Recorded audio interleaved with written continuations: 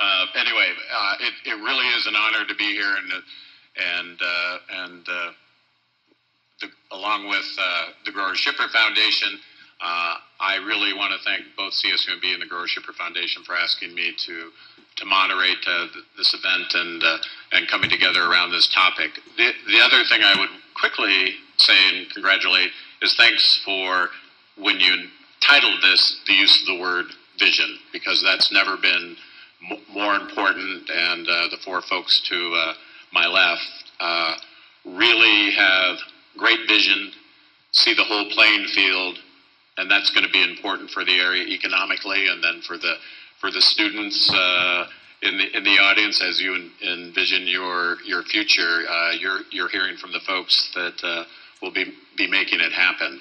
I'm delighted to introduce Tom Rolander, to ask him to come to the podium as our keynote speaker. We had a chance to visit very briefly before the event, and what I was excited about and what I had always envisioned as the mayor, I had a very simple concept and really a question. What happens if we essentially rub the two sticks together of the innovation capital of the planet with the fresh nerve center in the planet? What are we going to get?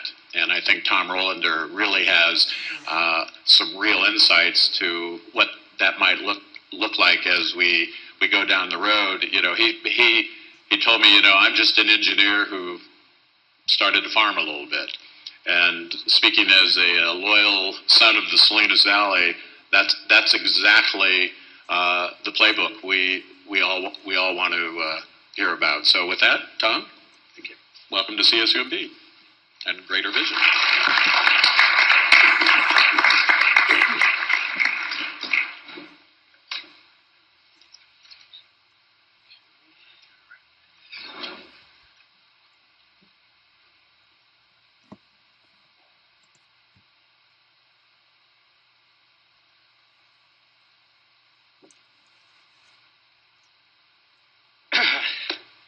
Okay, it is a pleasure for me to be here in the Salinas Valley, connecting with the agribusinesses in the area and with CSUMB.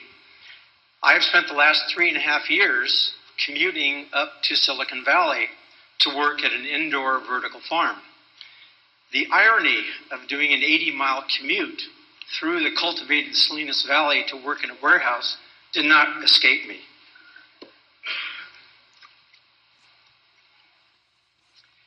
So today, what I'm going to talk about is emergent technologies, some of the things driving changes that we're seeing take place in agriculture. I'm going to talk about first, what is the driving force? Why is this emerging technology accelerating at a rapid rate, particularly now at this point in time? I'll talk a little bit about how an engineer got into farming. I'll talk about a couple of kinds of innovation.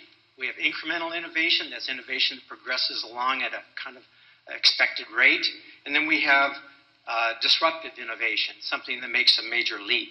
And then I'll talk about what I believe to be an opportunity for the ag businesses here in the Salinas Valley. So the driving force behind emergent technologies, really it's addressing the problem of feeding the planet. We have a population that's just dramatically increasing, and that's a population that has to be fed. And one of the major resources required to feeding that planet is going to be water. So I'll be talking a little bit about water today. Probably many of you have heard of the name Malthus. He was an English cleric back in the late 1700s and early 1800s. And he was the first one to actually publish a paper and describe an observation that population was increasing exponentially. It was literally the hockey stick, growing up steeper and steeper, and that the production of food was increasing at a linear rate. And so what he foresaw, something that's been described as the Malthusian catastrophe. That's the point in time in which we no longer have enough food to feed the planet. So that's the genesis of what I believe to be this emerging technology. If we look at world population, these are UN figures. The estimates from the conservative to the more liberal estimates show something roughly 9 billion people by the year 2050. Right now, we're just over 7 billion people. I would guess that most of the CSUMB students in this audience will certainly live to see 2050. And so they'll see that 9 billion people. I looked around for some charts that could try and illustrate this particular problem, and I found this material from the United Nations. A few things captured my attention when I looked at this. The first was that 70% of the global water withdrawals are from agriculture. So agriculture is the biggest player in the field in terms of the water use. So that gets a lot of attention. Another one that I couldn't help but see on this is maybe the validating the trend towards a plant-based diet. Because we look at this and you'll see that there's a very heavy usage of water to be able to produce beef or other meat products. So that's just a sideline of this particular chart. Another thing that hit me is that the prediction is by 2025, that's only 10 years from now, there will be 1.8 billion people on this planet who have water scarcity. That is not enough water to live on. That could potentially produce something that you may have heard of called the water wars, which might well make the oil wars of this past decade or two look like child's play. So one of the issues with water has to do with management in agriculture. Water scarcity is an excess of water demand over that available supply. There are several ways that is being addressed. The first one is just to reduce the water losses, the evaporation, the runoff, and so forth. Second is to make the water go further, make the water use more productive. And last, to reallocate water uses to something more beneficial. And so that would be another way to reduce the demand. So let me get to the question of how Tom got into farming. Well, I've had a career that I spent as an engineer seeking paradigm shifts. I've been excited by major changes that I see evolving. A lot of times what characterizes those changes are that the business community doesn't believe it's really a rational, good business, and the technology community might not necessarily believe that it's a doable technology. When those two things come together, that's something that I'm very interested in. Early days of the first computer were that way. They were regarded as toys. Those of you that remember Byte magazine, back in 1975, the cover of that magazine was titled Computers, the World's Greatest Toy. So it was kind of a joke at that point in time. It was not something anybody took seriously. I'd best guess that everybody now no longer considers any of that with any humor. Next was getting into optical and electronic publishing. That was another major paradigm shift that led to now the information, the digital age that we're storing on the cloud.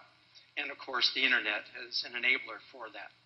So in the spring of 2012, I'd sold my last startup company, was getting ready to start another one. And a couple of things happened. One was I was introduced to a book by Peter Diamandis.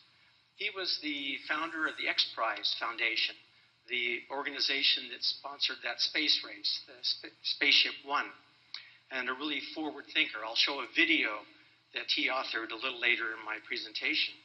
So this was fascinating. His book was Abundance, the Future is Brighter Than You Think. So it was really addressing engineers, that we're going to save the world. And I thought that was pretty cool. Well, another thing happened at that time, and that was that I had a call from a neighbor, a friend of mine in Pacific Grove, Dr. Ko Ishimura. He called me and said he wanted to talk to me about an opportunity working for his company. Well, that company was Acopia Farms up in Silicon Valley. And that was an opportunity that really did change my life and moved me into this new paradigm shift. So I've got a video here that I'm going to show.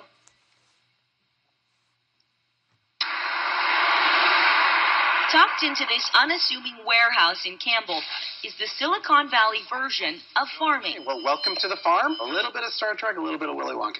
Philip Folk is the Captain Kirk of this factory. We produce wonderful things. An inventor by nature, an engineer by nurture. I worked for a company that built cell phones and PlayStations and networking equipment by the bajillions.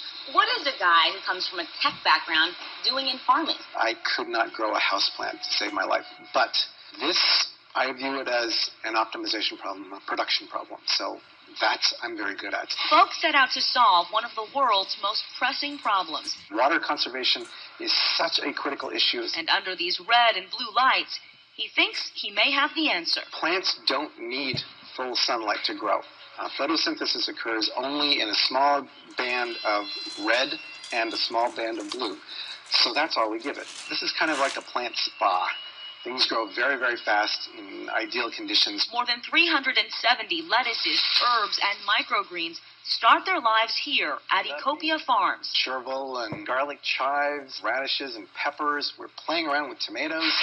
And this is the nursery. There's 340 some plants in each one of these. Growing and harvesting happens year-round without worries about Mother Nature's whims or man-made waste. There's no excess water runoff and no pesticides. He hopes that in time, what took root in this Bay Area warehouse will sprout into a solution for a worldwide dilemma, growing in abundance of healthy, fresh food where land, water, and soil are scarce. That's the magic of Silicon Valley. In Campbell, Vicki Nguyen, NBC Bay Area News. So I had my first meeting with Co, and then he brought me up to Campbell to tour the farm. I literally walked in the door and I was hooked. This looked like a great place for an engineer to come and have a wonderful time. So I got a chance to get my hands dirty. Well, those of my friends that know me as a person that doesn't do yard work. In fact, on my second date with my wife now of 34 years, on my second date, I looked at her across the dinner table, made eye contact, and I said to her, I don't do yard work. So 34 years later, I have been consistent in that. So you can imagine the surprise, first of all, from my wife, and then from all my friends when I announced that I was going to get into farming. Well, this was incredibly novel for me. I had a chance to go in and, as an engineer, actually get my hands dirty, to have dirt underneath my fingernails. As you can see from these pictures, I thoroughly enjoyed the experience. Well, I was responsible for the front end and back end IT, for all of the IT at the farm. And to do that, I felt like I actually needed to come in on the ground level and do literally everything, from sales entry all the way through planting, harvesting, watering, and so forth. So I got a chance to have a very novel experience in my career. Well, there's one story I have to take a digress to, and that is the application of the scientific method. Well, I was, as an engineer, totally excited about the fact that we were now controlling the entire environment. We were controlling the amount of sunlight, the amount of water, we were controlling pests. We were really applying a scientific process to agriculture. And so I had lunch one day and was sitting next to Dr. Dave King. He's a UC Davis ag professor who was a consultant, soil scientist who was helping with the farm. And I was going on about how we were going to just perfect the science of farming. When I finished my conversation, took a breath, he said, Tom, do you have any children? I said, yes. And he said, well, how many? I said, 4 children. Dave says to me, well, did you raise them all the same? Feed them all the same? Clothe them all the same? Love them all the same? I said, of course. He said, well, how'd they turn out? Well, that's a little simplistic story, but it does indicate that with biology, there's genetics involved, and you can't quite expect the same results from the same experiment every time. So let's look at some of the emergent technologies. The 2 areas that I'm going to talk about this morning are incremental, and those are things that we expect, small improvements. Generally what happens is things become cheaper, faster, smaller. So those things we expect is incremental. Disruptive really does change an existing marketplace and oftentimes removes a previous technology. How many of you still have VHS players? Probably not. Well, maybe a couple. Okay, all right. All right, proven wrong on that one. Well, they'll be around for a while yet. But anyway, certainly DVDs and now streaming online are replacing a lot of those technologies. Another area of disruption is exponential innovation, and I will get to that in the video a little bit later on. So in incremental innovation, there are 3 topics I want to hit in this. are the Internet of Things. You've probably heard that term. It gets a lot of buzz these days, and big data. And these subjects are something I struggled with. Were they incremental or were they disruptive? And they're actually aspects of both. Next is precision agriculture, and then cyber-physical systems. And I'll go into a little detail on each one of those. The Internet of Things is really about connecting literally everything you can think of. From your devices that you carry around, your mobile devices, anything you think of as computing, literally the light switches in your home, the garage door openers, the traffic lights, literally everything is in our life has the ability, or we have sensors, and then we also have actuators that come out and control things. And these are all going to be addressable in the Internet of Things. Not a very fancy name, but it certainly does describe this explosion of the Internet. Well, when you have all these sensors that are out there gathering this data, you now have huge amounts of data. Well, that great amount of data presents challenges in terms of its analysis. And so that's opening up whole new fields of that work with the big data. I'm going to get a little bit geeky on you for a second. This may be a term that you can use among your friends. Impress them that you know the difference between IPv4 and IPv6. If you have 5 is missing. Okay, IPv4 is the original Internet that was deployed in 1981. This had a 32-bit address space. What that meant was the original Internet could address 4 billion unique devices. So we could have 4 billion computers, 4 billion different devices that were connected. Well, it was pretty clear early on that was not enough of an address space, that we needed to get bigger than that. So what do you suppose happened? I think they may have overshot a little bit. They went from 32 bits to 128 bits. This is a number that's enormous. That's 16 billion billion. That's a 3 followed by 38 digits. That's possibly a big enough number for astronomers, and I've heard politicians, so I'm not sure. But anyway, it is a huge number. Okay, next, during my research for this talk, putting materials together, I was delighted to encounter a copy of The Californian last week, which had an article there about a team here at CSUMB led by Forrest Melton, where they're taking NASA satellite data and using it to measure drought, creating metrics to measure drought, measure the acreage that are going fallow each year. So that was just one use of that big data. So precision agriculture is all about making farming more efficient, producing more food, minimizing environmental impact out there, which is a good thing for the future of farming because you have to have an environment to do the farming, and then reducing the cost, making it cheaper for the consumer. Cheaper to produce, hopefully cheaper for the consumer. I have a video here that's going to illustrate a very new modern farm using precision agriculture and big data.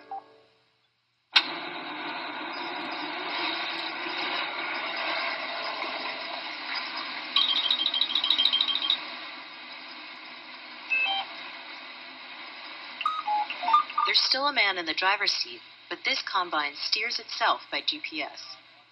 And there are still men in the fields, but this modern farm runs on big data. Everything on this nearly 20,000-acre Indiana farm is tracked, from the moisture of the soil to the precise productivity of every few square yards of corn. Right there's the irrigation stop on the old Google map, and then here in a minute, we're about ready to enter it. We'll see our yield drop off. See it starting to drop down from 250.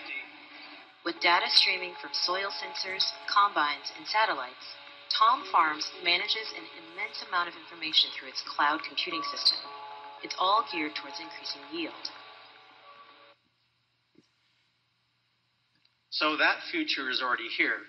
As you might imagine, it's a fairly expensive initial investment at this point in time. But we can only expect in the future that the costs will come down as the more and more of this technology is used and produced. And so that future will happen. It is happening. Next, I want to go into cyber-physical systems. This is really where we connect together the Internet of Things and big data. So we start in the lower left with an object domain. These are objects that are sensing. So they're sensing temperature, humidity, light, and so forth. This data is being gathered and put up into the cloud, into cyberspace. It then can be analyzed, because what's going to happen is that data is going to be used for actuation, for going down and controlling perhaps the amount of water or the amount of amendments or nutrients that are put in certain areas of soil of a farm. So this is the whole combination. It is a closed system, from sensors, taking the data, analyzing it, and going back to actuation.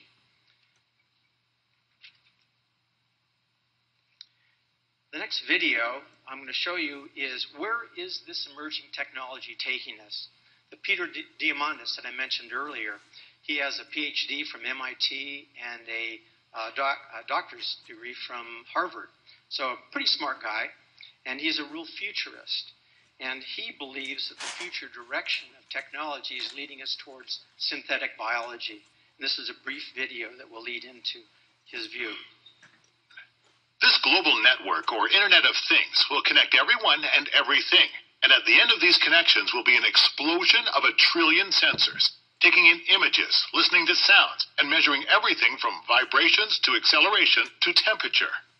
The information gathered by these sensors will then be carried by the Internet of Things to AIs, which will then mine this explosion of data, allowing you to effectively know anything you want, anytime, anywhere.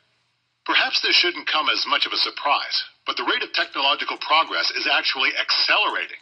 After all, unlike the 2-million-year-old spearhead, the earliest mechanical computers, invented a mere century ago, have been doubling in price performance every 18 to 24 months, progressing from mechanical computers to relays, vacuum tubes, transistors, to today's integrated circuits at epic speeds.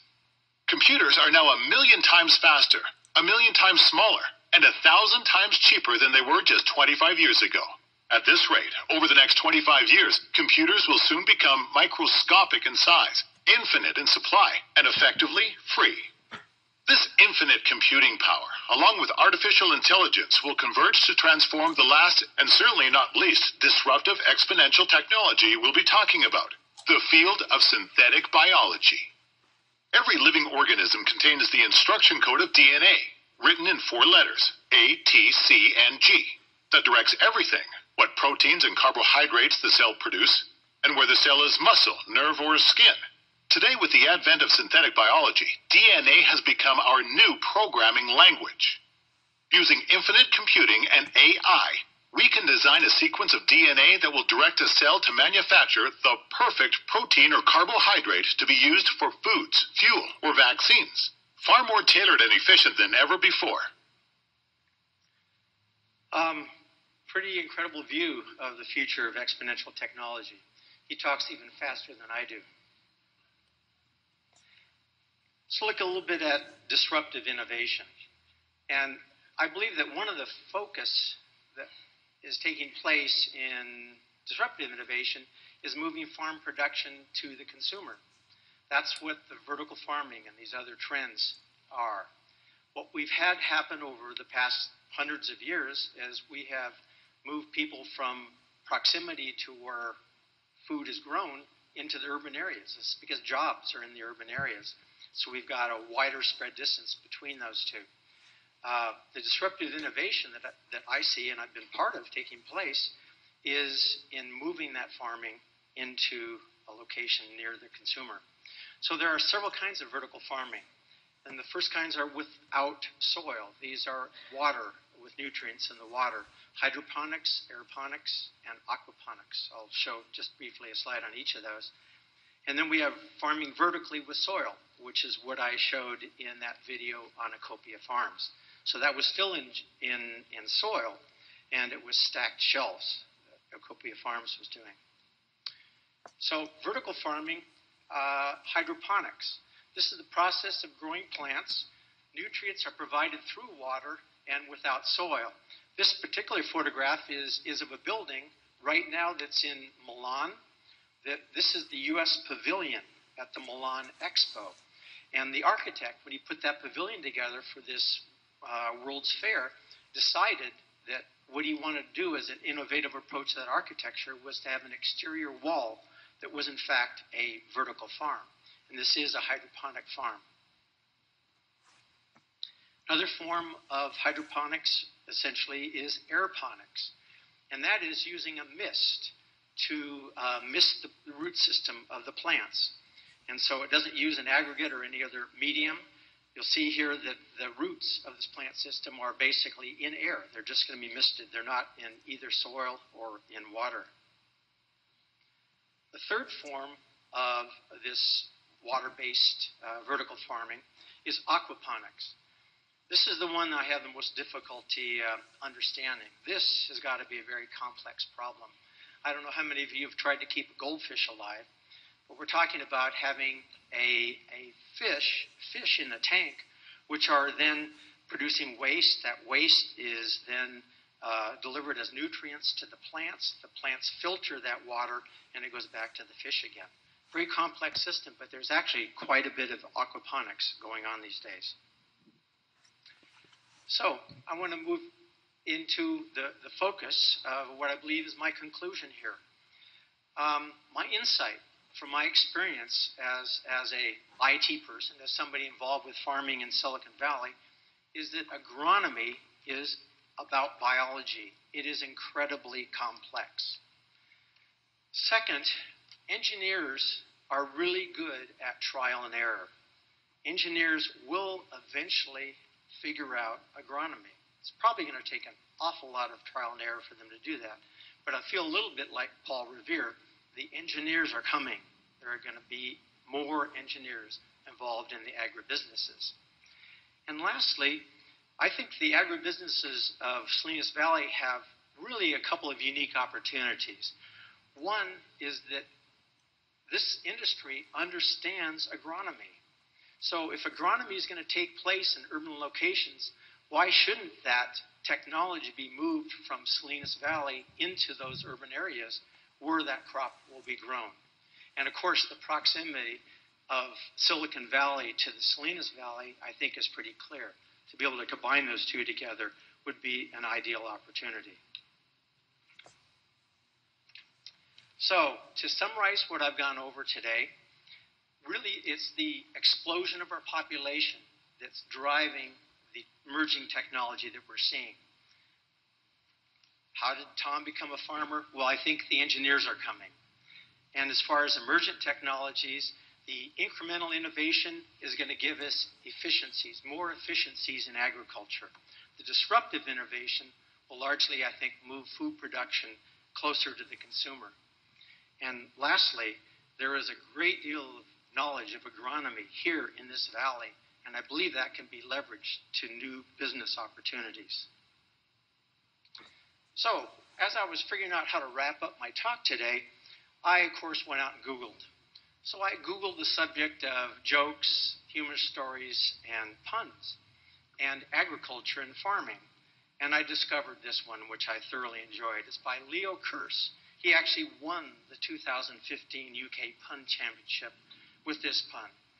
People who think vertical farms are the solution to world hunger need to grow up. Thank you.